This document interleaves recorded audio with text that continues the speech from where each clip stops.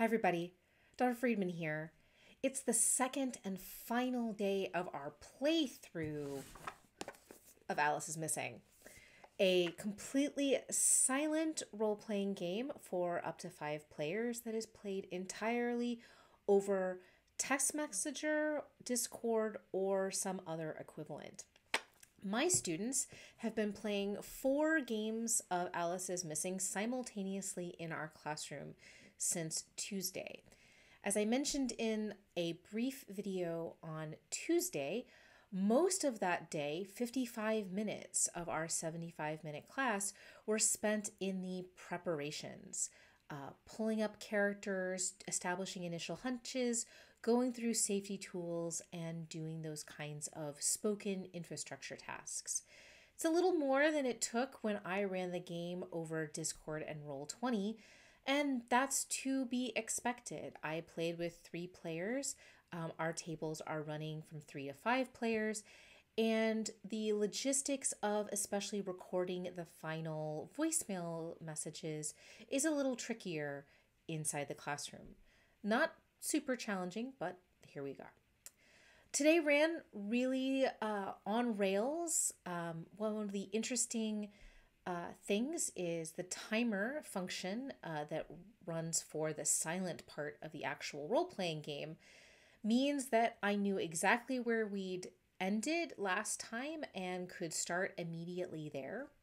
I actually started the timer 5 minutes earlier as I was kind of getting set up and resetting all of the tables for class, which led to some straggler students who are still arriving before class started being really confused because, right, the tables were all set up and people were on their phones because people are on their phones. So I actually had to say, we're not started yet. We'll start when the timer hits 70 and then we'll really get started. I will say one of my concerns about running this game over multiple days was, would resetting the tables be easy? And it was.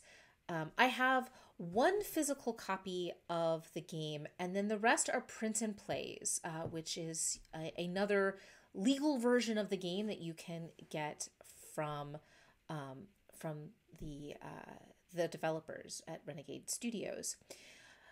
And so we paper clipped each character's sheet, the clue cards they had drawn, still face down, their character card and their motive card all together. And so there was a stack of character stuff. Any face up cards we clipped together.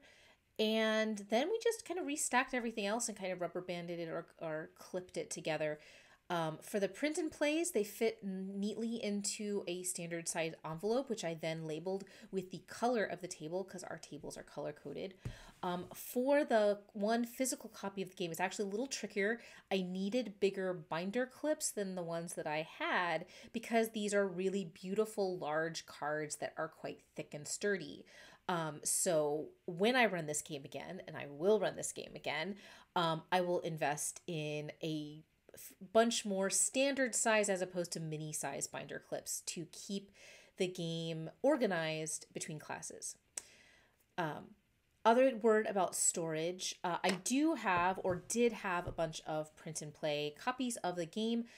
And as soon as the game was over today, I had students keep their character records because we're going to be talking more about this next Tuesday.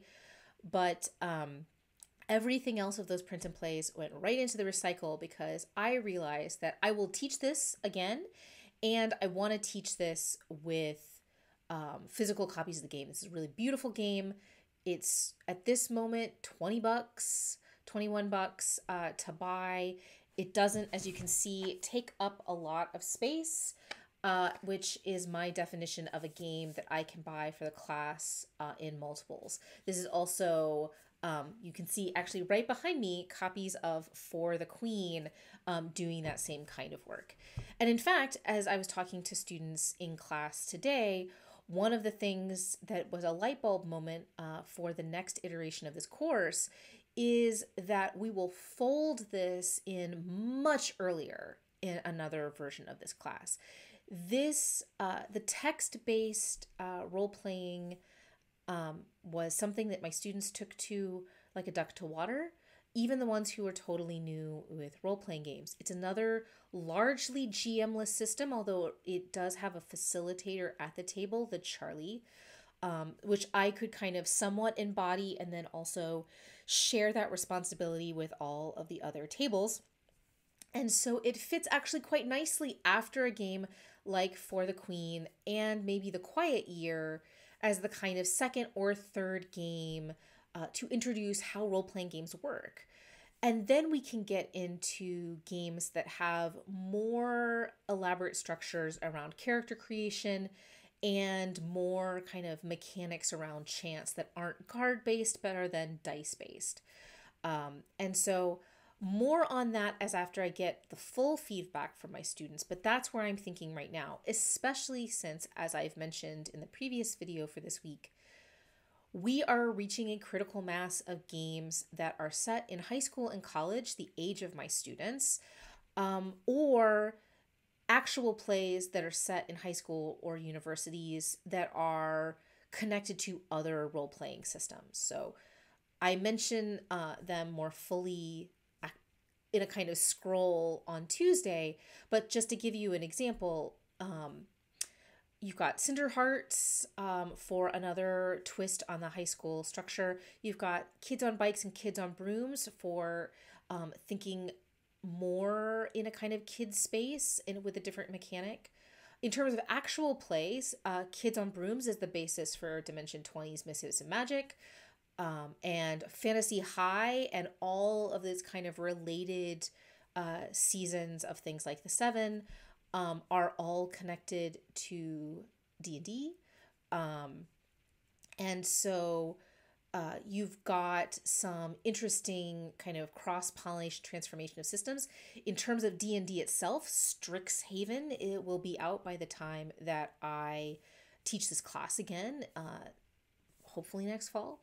And you've got things like LA by Night, which are not officially collegiate minded, but start out from the space of a university with a focal character of a college student. In the case of, say, LA by Night, it's the vampire system, and it's using Erika Ishii's transformation from college student to whatever comes next after you become a vampire in the realms of the undying.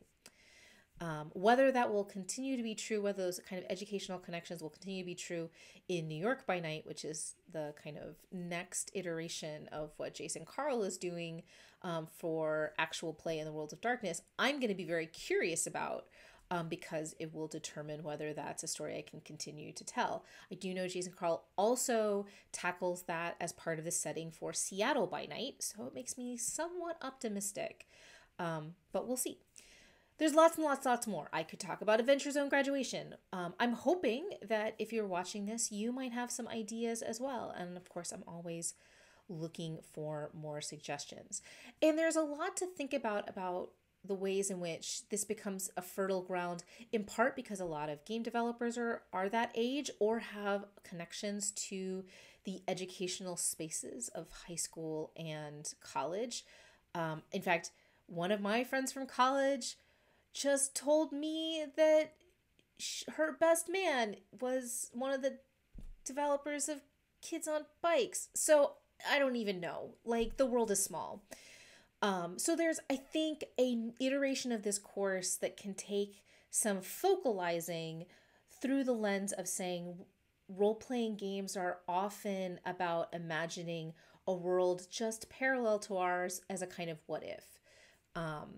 And then we can build out from there as the students kind of want to explore other worlds and other concepts. But this is what I'm thinking at the moment.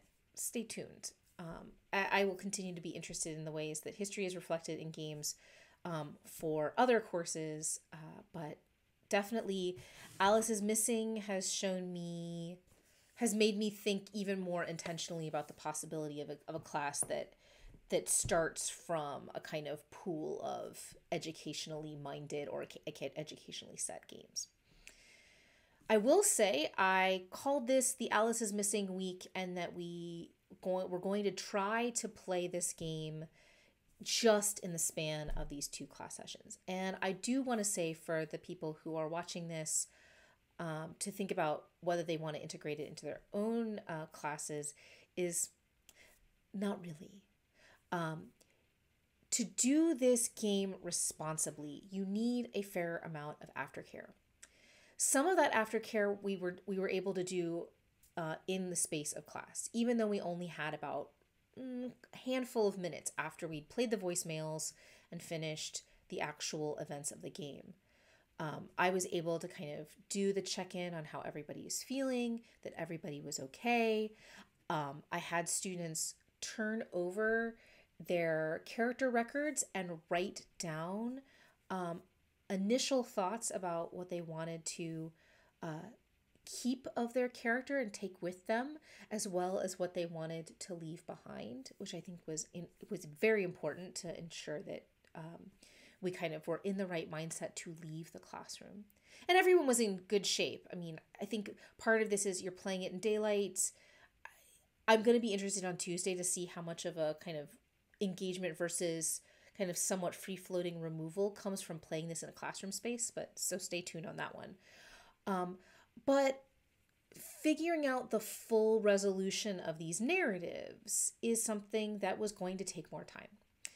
And so I made a note to students that we would have that further discussion on Tuesday, that I would make more space, not only for each table to kind of spend some time resolving the plots, because one of the other reasons why I think Alice is Missing is really handy, and you might want to teach it if you teach stuff like I'm an 18th centuryist and I teach the epistolary novel, which is a form that students aren't especially familiar with, right? We don't write that many novels in letters these days, but we do consume a lot of art that thinks about the kind of mechanics of other means of communication that we do use. And Alice is Missing as a text message role-playing game means that its characters are always separated by design. They must always be separated throughout the entire game.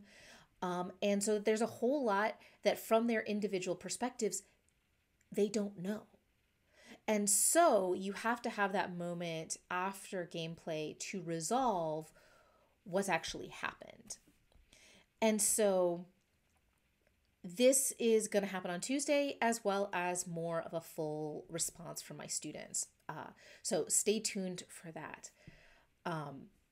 Next week starts the full playtime for the students. We are in the final 3 weeks of class, and they're working on their own essays, and they're doing all kinds of things, everything from creating educational resources to podcasts to adventures of their own to world building of their own to world building for some of our guests.